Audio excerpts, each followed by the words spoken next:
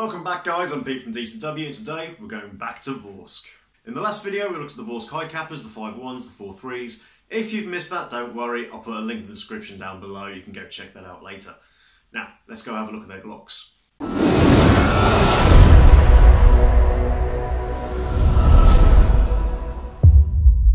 So, as you know, Nuprols released their Vorsk Glocks. They come in both the 17 and 18 as we expected. They are full blowback. And you've got the choice between standard slides or skeletonized slides, so you can see that fluted barrel just a little bit more. They come in the same colours as you find on their high cappers, the blacks, the tans, the halves and halves. They also come with the option for the BDU units, so if you want to buy the BDU units separately, you can later on. Right, let's go have a look in the box. So, looking at the box, exactly the same layout as you found on the high cappers. All the information is on the sleeve, not on the box itself. Of course, it comes with the usual exploded diagrams, your manuals and your Vorsk patch. They've also thrown in the usuals, spare loading nozzle, O-rings, just in case you get a leak anywhere. They come with a thread adapter key, so you can take that on and off with ease.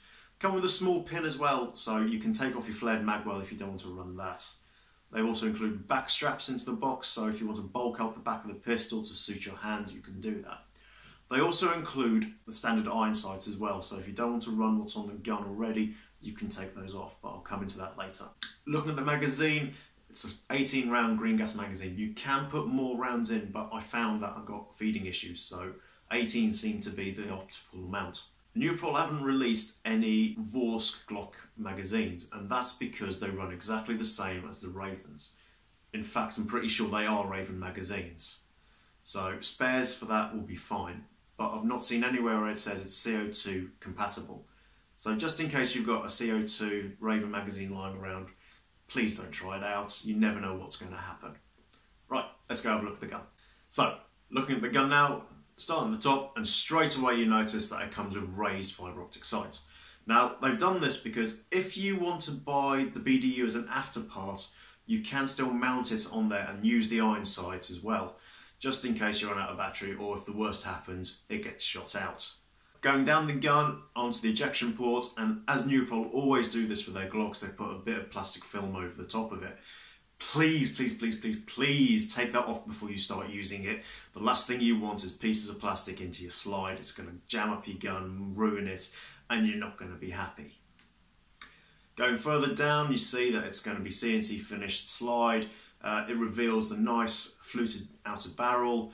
On the end of that, you've got your standard thread adapter, so it's a 14mm counterclockwise. If you want to take that off, you can. Of course, they've got the key in the box to help you take that off, or to tighten it if you want to use your suppressors. Going underneath that, you've got your standard rail system, so you can put on anything from your torches, your GoPros, whatever you want. GoPro on a pistol? Anyway. So yeah, you put anything under there. They've also got a manual safety as well. Now, I've used this and it does work, but it is very stiff. So if you're going to, be careful, it can jam. Moving along, and of course you've got the usual double trigger. So like on most Glocks, it's the single, you can't pull it. If you compress both of them, you can pull the trigger. It's nice because it does actually work. There's some Glocks it's just for show. And of course, moving towards the back, you've got your standard fire selector on the Glock 18. If this was the 17, you would not have this. Right, so we've had a look at the gun. Let's go fire it.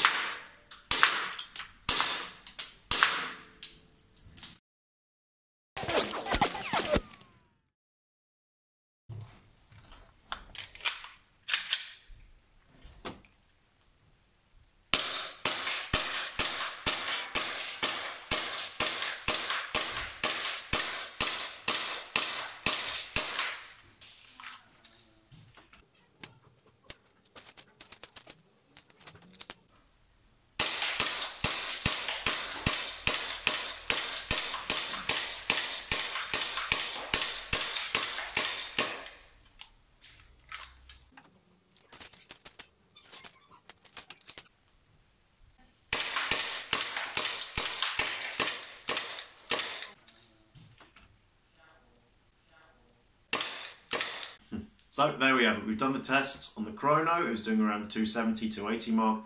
I'm not surprised it is cold again. It is December, so what do you expect? Nice rate of fire, 20 rounds per second, but with an 18 round magazine, you are going to lose a lot of rounds very quickly. Going to the accuracy test, and I was a lot happier this time. We got to see nice tight groupings on that. I didn't do it on full auto, only on single shot, so that might be something I have to try later date. Finally, looking at the gas efficiency, I was happy to see that it did 48 shots.